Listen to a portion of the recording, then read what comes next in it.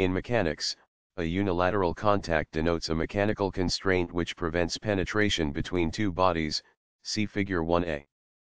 A unilateral contact is usually associated with a gap function g which measures the distance between the two bodies and a contact force. The behavior of a unilateral contact is modeled by a force law which states a relation between the gap function and the contact force. Set-valued force laws of type UPR assume a hard contact and clearly distinguish between open contact, contact force equal to 0, gap G is positive, and closed contact, contact force is positive, gap G is 0, see Figure 1b.